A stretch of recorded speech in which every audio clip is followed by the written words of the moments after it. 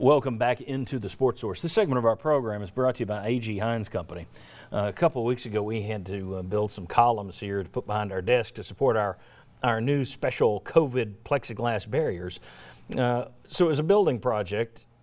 Naturally, I turned to A.G. Hines Company. They have all the materials you need for just about anything. And what we were able to do was fantastic because of the materials from A.G. Hines Company. If you're a major contractor, if you're a small contractor, if you are a do-it-yourselfer, they're the group to call. They got a building downtown. Been there since 1920. A.G. Hines Company. Okay, as we mentioned in the last segment, the SEC pushed back its start date until September 26th. This came after the NCAA announced it would allow schools to move up the start of the season. Oklahoma, for example, wanted to get going a week early, playing week 0, and the NCAA said, yeah, okay, everybody can do that.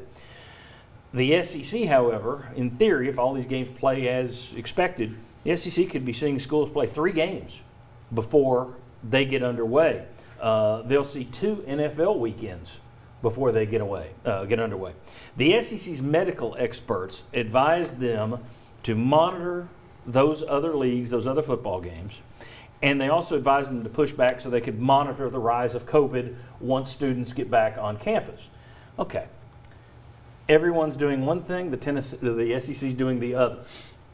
Who's got it right, in your opinion? Would you be rushing to get this thing underway, or do you think, hey, listen to the experts, and if we lose games, we lose games? Where are you?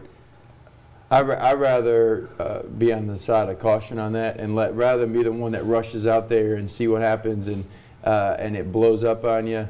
I'd rather wait it out, and if you're a little bit later, you're a little bit later. You're still the SEC. You're the highest watched, the highest demand, the most admired.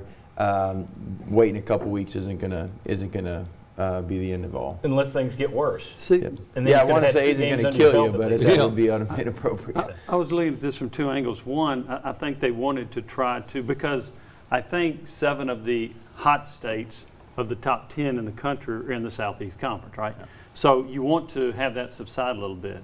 So you start a little bit later in part, and also to try to get a grasp of it and see what everybody else is doing. The other thing that concerns me a little bit, though, is you're extending this further into what is considered flu season, right?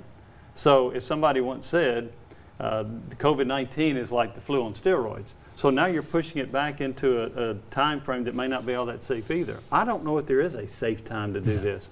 That's why I'm conflicted a little bit about them starting. I thought they would start earlier and build in 2 open dates. That's what I thought they would do, but they elected to go this way. It may work out. Chuck, they handle it the right way, or would you have gone ahead and rushed? I don't think we know for sure right now. I mean, you hope the overall situation, as Jimmy pointed out, was better now. And it would have made some of these decisions easier, but it's not.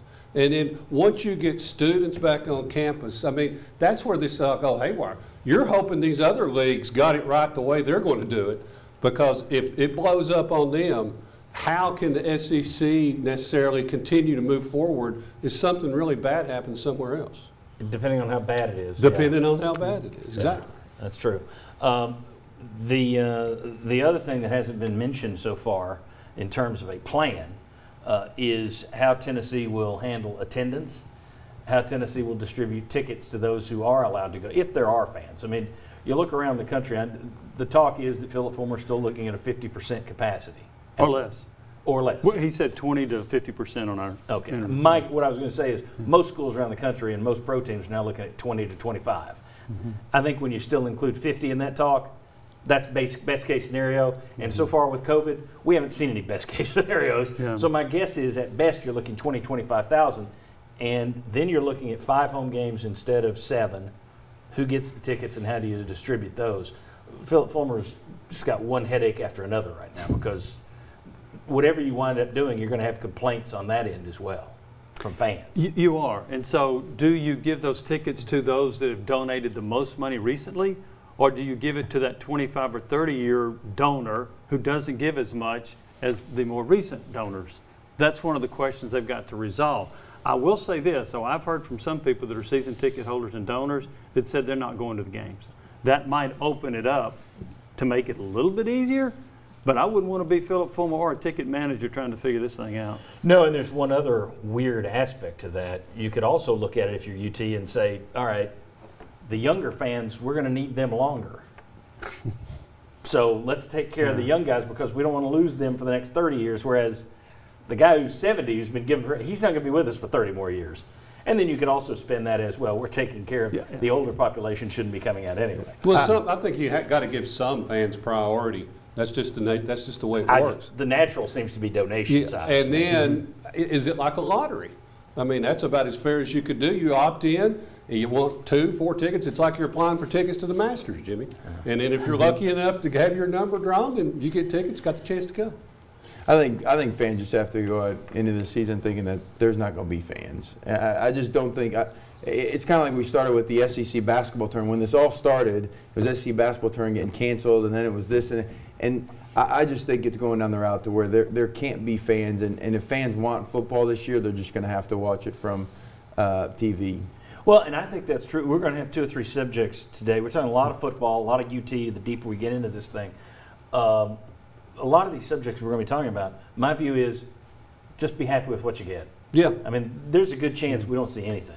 So if you get a game and you think your schedule's too tough, I don't want to hear any crying. Just take it and enjoy watching it. You know, if you didn't get the seat and somebody you know got the seat, just be glad you can watch something on TV. That's my view. I'm going to be happy with anything I get this year. Yeah, you said earlier, best case scenario with COVID, we haven't had any. Yeah. Best case scenario is death rates are still pretty doggone low, and there's still a lot of healthiness going on through it, people making it through it. So there's a lot of good stuff still going on. But I just think from a fan standpoint, we got to be grateful that if we get a full football season, that's something that we'll all be happy about. All right, very good. When we come back, what can we learn from the sports that are already playing? The bubble sports look to be good. Too bad you can't play college football, can't put the team in a bubble. We'll talk about that, and also how can coaches get their players to pay attention to this and behave like monks, as I said. Come on back on the Sports Source.